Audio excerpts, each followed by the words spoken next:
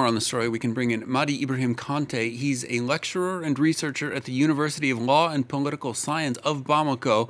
Mr. Kanté, thanks so much for being with us this evening. These talks tonight are really about the future of the relationship between Europe and Africa going forward on a security level. Meanwhile, you have Russian mercenaries getting involved in Mali.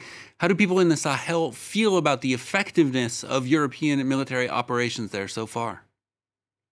Okay, thank you for invitation. So I can start by different opinion in the Sahel, because I'm one from Sahel. So I pass by several countries of the Sahel. When we look at to the Sahel people, so they talk about the different military in the Sahel, especially in Mali, like Barkhane in Mali and other troops in Mali, more than 8 years now. So on the ground, if you ask the people there, they say no result for these different forces in Mali more than 8 years. So when the country like Mali started to establish another partnership with the different country like Russia, like China, so I think the population started to support a different authority like Mali or Burkina Faso to say France was here more than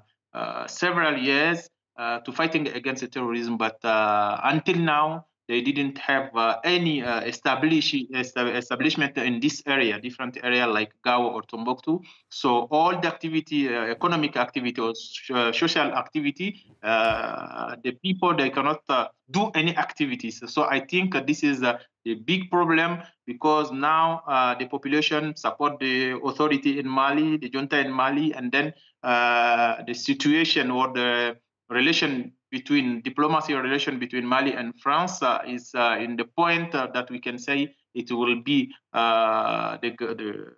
maybe the cut or the stop this relation, because as you know, the France ambassador in Mali was expressed to France. So there is a different summit in Europe, like the summit in France now, and the other one for African Union and European Union will have also the summit, but Mali and Burkina, what we can say is the important country that have impact of terrorism in Sahel and West Africa. They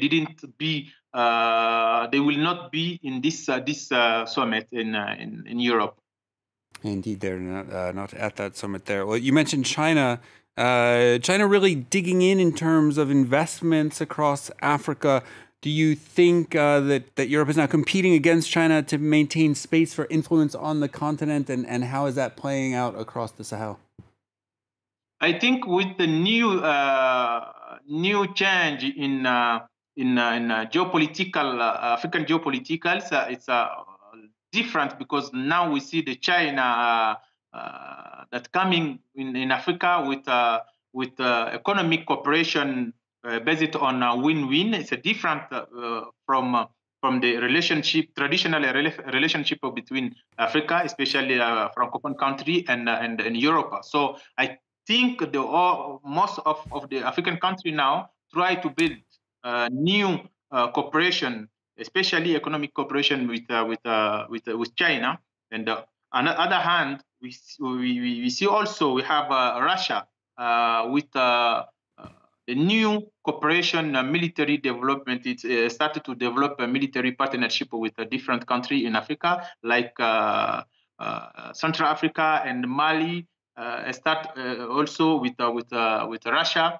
Even we talk about the Wagner in company in Mali, but we don't have until now the evidence from any country in the world to say Wagner is in Mali with evidence. But Malian authority says their partnership is with Russia, not with other company like Wagner in Russia. For me, as an intellectual, why Mali can start to build partnership or cooperation, military cooperation with a company like Wagner, and Mali had all the relation with Russia more than 60 years from independence of this country, has the cooperation, military cooperation with Russia. I think it's important to try to know which cooperation Mali started to develop with Russia, and how other side in the Europe how can deal with Mali, because I think the different sanction against Malian people or against authority or Mali as a state is not the solution for in the Sahel. All right. Mady Ibrahim Kanté, lecturer and researcher at University of Law and Political Science in Bamako. Thank you so much for being with us and sharing your insight there.